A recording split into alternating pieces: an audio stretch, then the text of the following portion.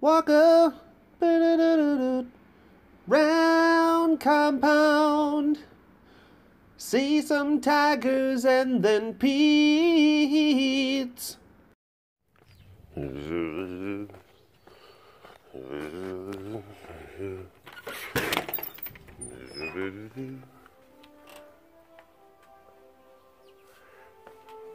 Hi. Good morning. Good morning. Yeah. Yeah. Hi. Oh. Wait a minute.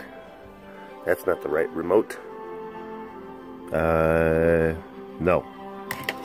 Where's your Blu-ray remote? Wait. Play. Damn it, that was eject. She's like, really? Seriously, Derek? Press the button again. And then it goes in. See? Loading. Problem solved. Cassie's in here. Cassie's in here in the vet center right now. Don't freak out, please. Because, probably thinking it's just like some just kind of stomach bug kind of thing. Hi, baby. Hi. Hold on. Eesh. Volume. Thanks. I'm trying to webcast here. Hi, sugar pie. Yeah, you're a good girl. But she's been in here, she's been purring, and she's been squeaking. I mean, it's just, you can see some of the different things that I posted about it on the old Instagram at BigCatDerek. But for the most part, thinking that she's just got some tummy upset, possibly a toothache. Possibly a toothache that's causing other conditions to exacerbate. So, yeah, that's a thing. That's a thing. Oh, look at this pretty girl in her old lady chair. In her old lady chair. Ah, Ray Ray. Good morning. Good morning, pretty girl. Oh, look at her little peets. She's stretching her little peets out. She's stretching her little toesies. Her peets and her toesies. Oh, I knew that I saw kind of Polly over on the other side. Oh, there he is. Way over there. Papa! Papa! Papa! Oh. How's everyone doing? Huh? How you doing? Did you miss us? Did you miss the webcast?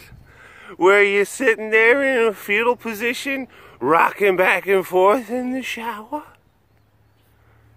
Wondering when the cast is gonna come back? I know that some of you were. I know it. Oh look, it's Piper. Oh Pipey. Oh Pipey. He's not gonna come over here.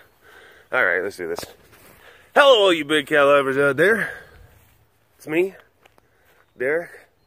Again, welcome to another super duper fantastic episode of the Walk Around the Compound webcast. Oh, I'm so refreshed and fresh from my break. I say quotes because I remember I was sitting there saying like, oh, I gotta take a break and kind of get things a little bit kind of centered, which I did. I was having some, I could see things kind of going down like,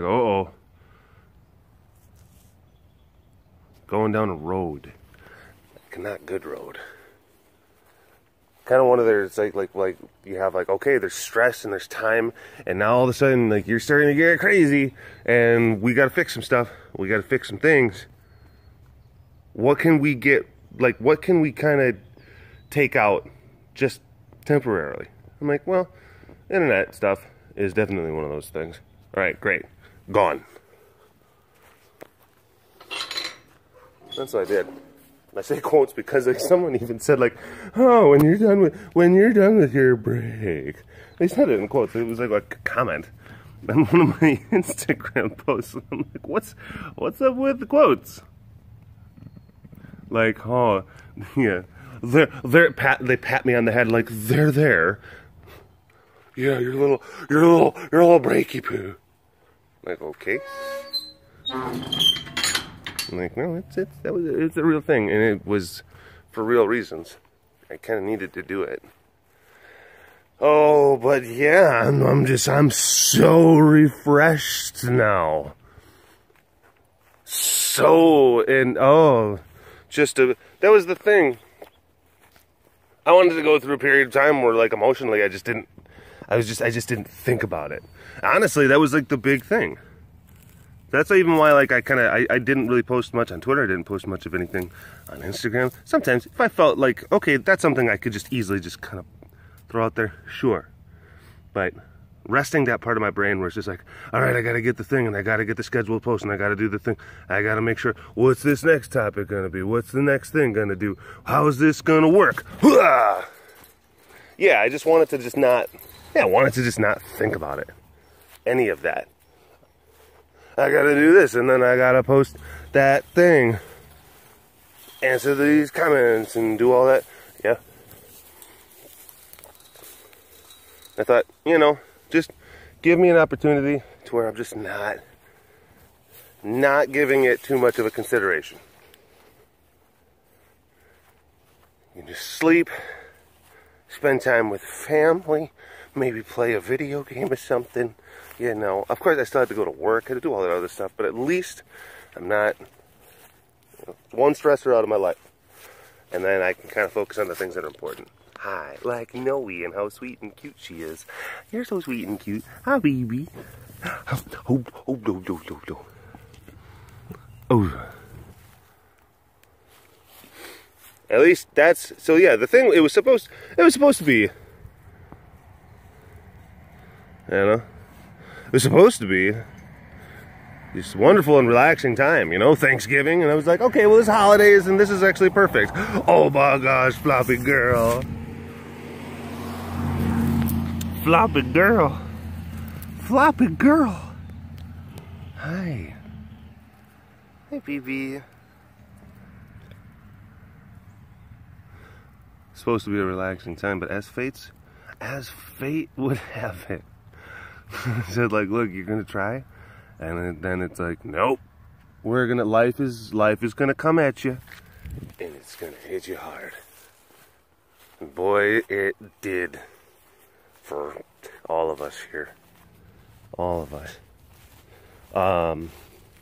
Had a very freak occurrence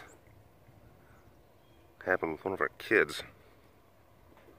Yeah, there's the collective sigh of relief. Oh, well, as long as it wasn't one of the cats. Jeez, Derek, you frightened me. Oh my God, it's like, just shut up.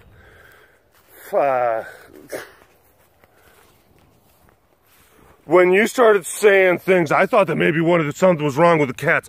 Oh, it's just one of your kids' fault. That's fine. That's fine. I'm just gonna keep watching the cats.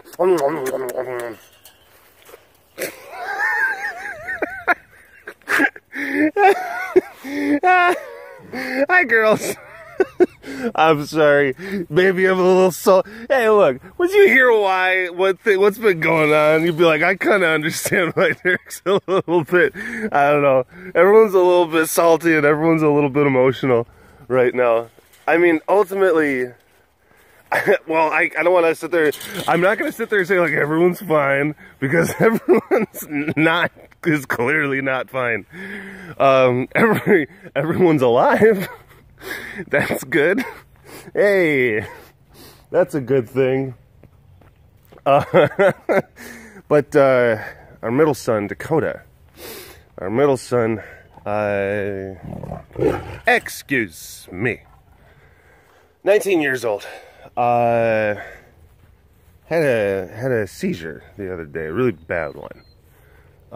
He's had seizures in the past, and It's something that he's kind of had to struggle with for years.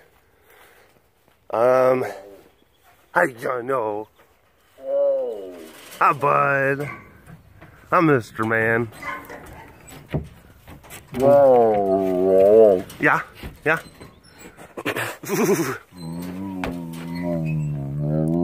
Mom, hi. Hi. Oh my goodness. Oh my goodness. Hi. Hi. Hi, mister. Hi, mister. Hi, sweetie. Oh, look at you, just in the light. Ooh, this is one of those very nice moments.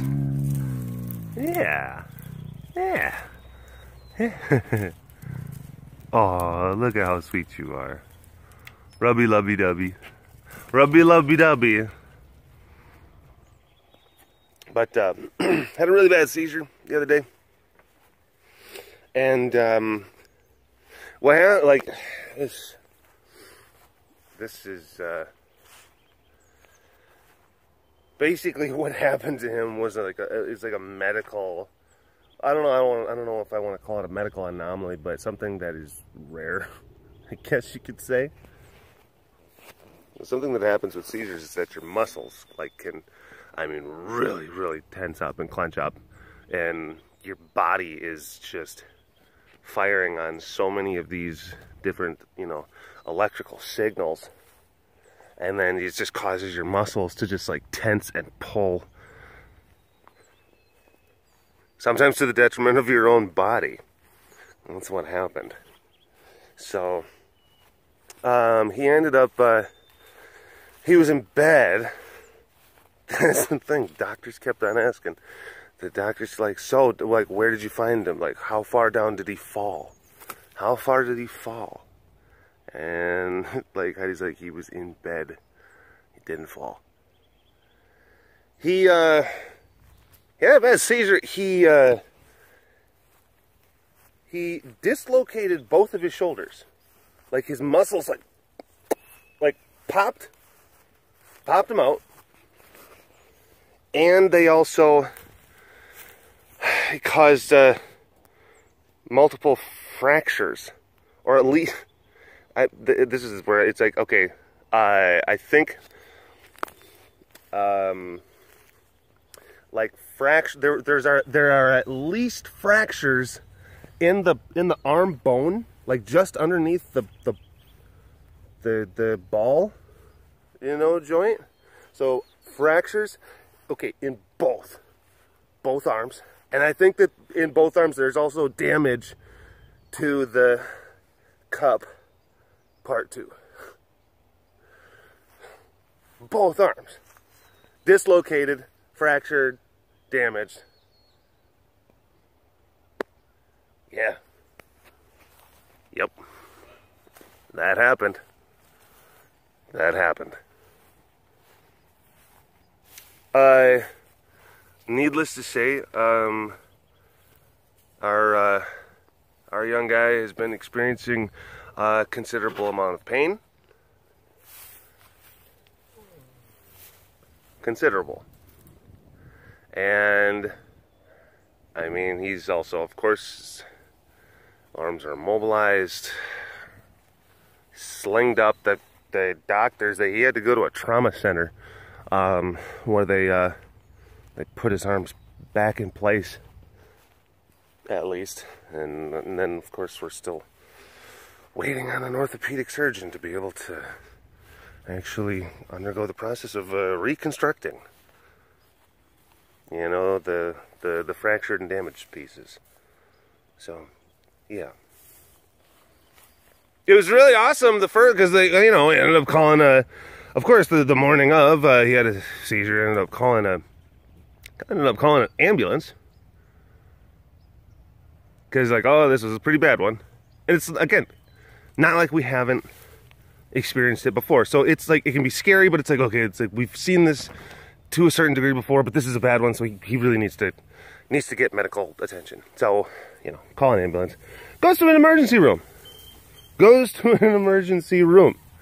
Complaining, like about like my, you know, like his hands hurt and his arms hurt and everything, and the doctors basically say just like, it's just, you know, sore muscles from the seizure. Here's a couple muscle relaxers, maybe a little bit of ibuprofen.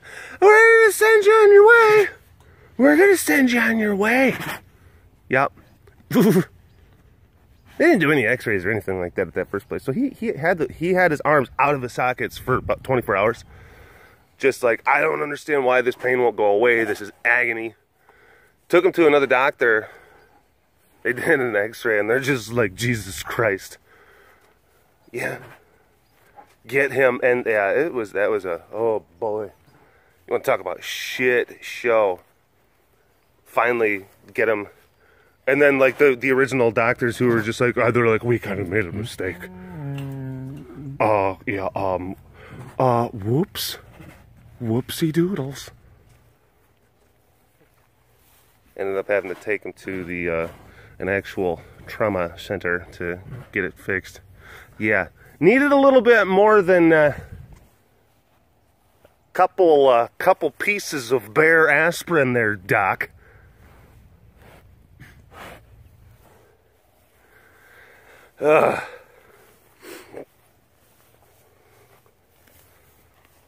It took like that's the other thing. It's like but we went to that trauma center, and it's actually it's one of those kind of crazy places where like the nursing staff is actually comprised of like a bunch of doctors in this one specific part of the hospital, and they're all kind of like training. And there was like basically Heidi, because I was actually I've been having to travel back and forth between work and this place, you know, care and doing this. So yeah.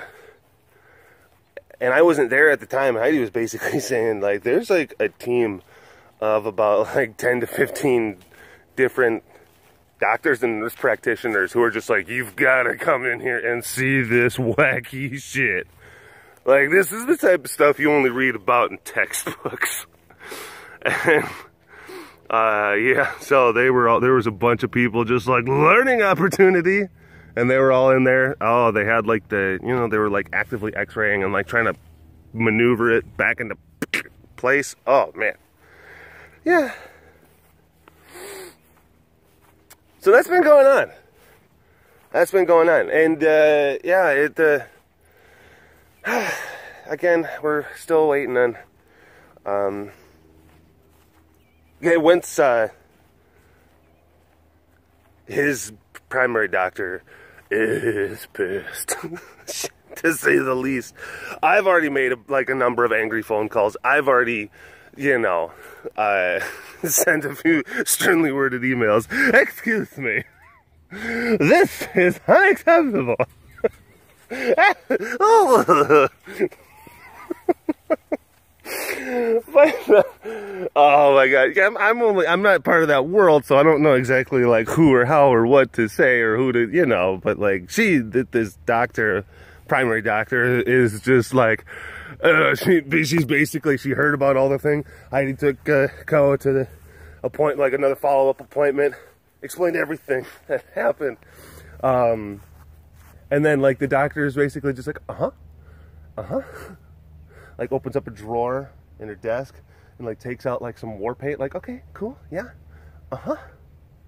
really interesting, oh, you don't say, huh? Yeah, none too pleased. So that's good. Hi, baby. Either way, the big focus, of course, is on, you know, getting Ko the help that he needs. And that means, I mean, we've been up for a long, Heidi especially. I mean, like, I have been able to get a little bit of sleep here and there. She's gotten, yeah, a marked lack of sleep in the last week or so. Saturday morning when I'm filming this right now. The seizure itself happened on a Monday. And yeah, it's just been back and forth, kind of staying up. We've just having to either be within earshot or setting up like audio kind of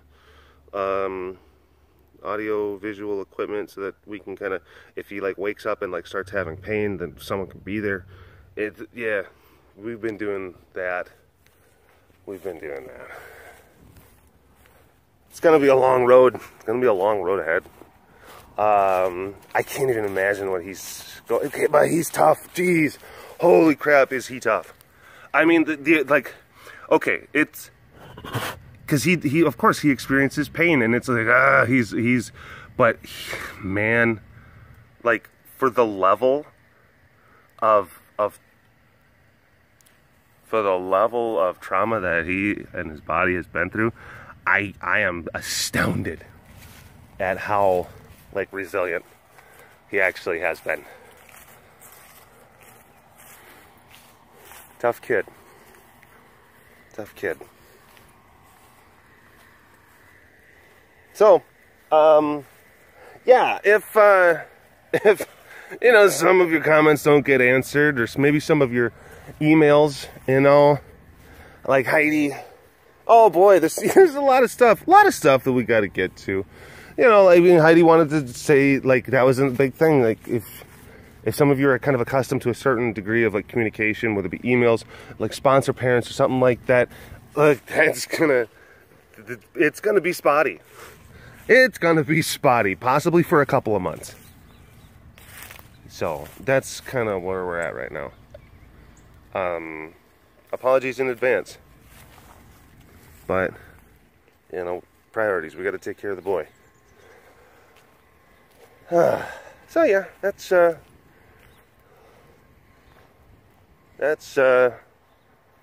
we're at right now. Jeez, Derek, I hope you had fun on your break. I'm sorry. And like we had Thanksgiving too. Like it's the middle. It's been a weird week. It's been a very strange week. Oh man. Well, at least the webcast is back. Yeah, silver linings. Oh, hi baby. All right. I've got to film a few different things like in a relatively short period of time because I've got to leave. I've got to go back to my other place. And I got to go to work. I got to leave Heidi alone. I mean, of course, she's got interns and Rachel. But, I mean, when you have Rachel, does that mean that, like, might as well not be. I'm kidding. Ah, man. All right, this is the Tuesday webcast, and I've got to film the Thursday webcast, and I didn't do a fancy cast either. I tried to kind of just like completely like clear my plate of just doing and thinking about social media stuff. So I'm gonna try to do the Thursday webcast, and I'm gonna try to do the fancy cast. Links for all that crap, you know, in the video description below. Anyway, I'll talk to you folks later. Bye bye.